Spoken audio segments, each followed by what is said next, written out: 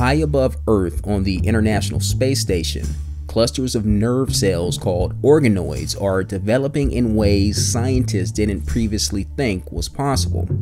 Organoids are an artificially grown mass of cells or tissue that resembles an organ. It's been only 6 years since scientists created the first brain organoid from human skin cells.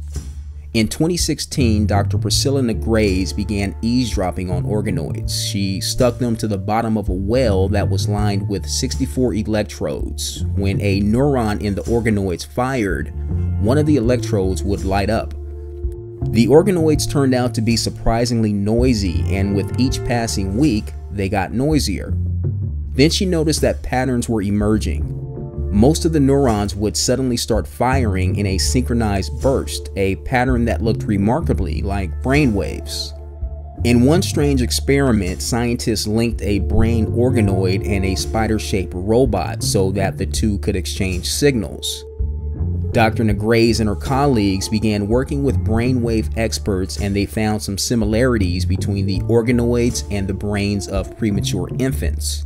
The babies and the organoids both produce bursts of synchronized activity followed by quiet lulls.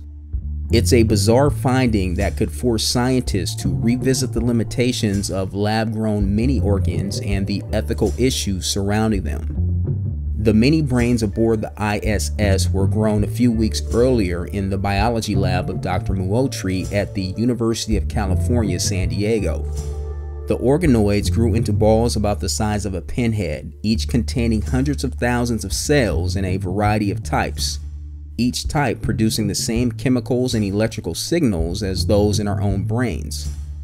In July, NASA stowed the organoids inside a metal box fed by bags of nutritious broth, then sent them to space to see how they would develop in zero gravity. The box is a rough prototype of a device that someday might produce organoids without human intervention. Dr. Muotri noticed the same complex patterns of neural activity in the space brains as Dr. Negrais did in her experiments. He told the New York Times, "There are some of my colleagues who say, no, these things will never be conscious. Now, I'm not so sure." If you're into the technology that will be changing our lives in the near future, then subscribe to my channel because that's what we discuss. Until next time, the world is getting weird. Perspective is encouraged.